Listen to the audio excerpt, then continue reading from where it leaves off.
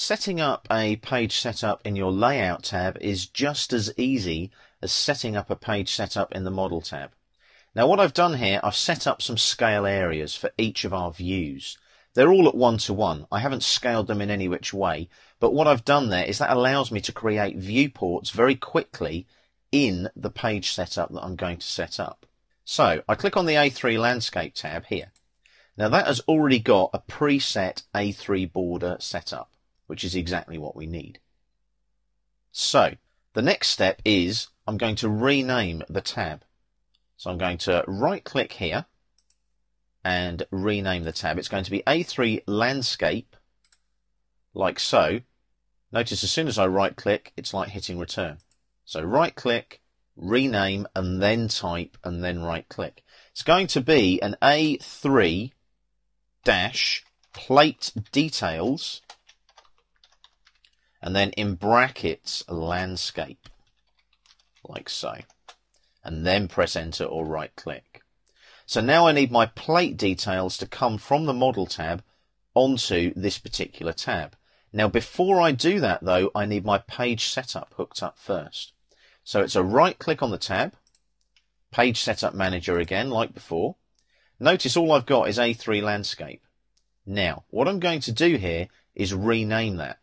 So it's a right click, rename. Click at the end so you don't lose the A3 landscape bit.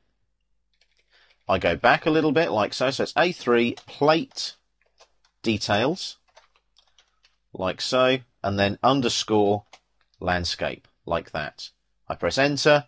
You can see that updates here. Can you see A3 plate details landscape in brackets? Notice because I've got brackets here, it could be confusing.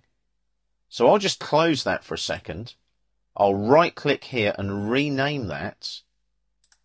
And what I'll do there is I'll go back with my back arrow on the keyboard. I'm going to lose those brackets because that could be confusing.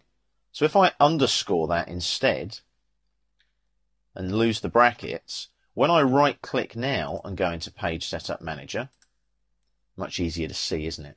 You can see the A3 Plate Details Landscape tab, A3 Plate Details Landscape Page Setup. So that's now applied. Now I'm going to go in here and modify that existing A3 landscape. So I select it, modify it. We're going to plot it to a PDF instead. So I'll go up a little bit here. Where's a PDF? I've got my Primo PDF software that I use. I tend to use that for documents though. Autocad has a DWG to PDF PC3 file. So we're plotting it to a PDF. I still want an ISO full bleed A3. I want extents and I want to center the plot like so. I'm going to change it to monochrome. I want it black and white to save on ink. Scale 1:1. I'll OK that. It's telling me that the page setup I've just edited is referenced by a layout. Yes, it's that layout we've just renamed, so I'll say yes to that. That's all applied, so I close it. Now what I need to do is set up my viewport areas on my page. Now they're here on the View tab on the ribbon, so I click Viewport Scale Area, and it asks me for the first point. It's a right click, I select Border, it takes me into Model. So I select my plan view, click there, and there's my plan view. I OK that. Now I'm not going to bore you with the other borders there, but that's what you do, and you then drop them in. They're all then set up for your A3 landscape plot. Now there's nothing to stop you creating lots of other tabs, layout tabs, with lots of other different page setups for different sheet sizes, different plotters, PDF, DWF, and so on.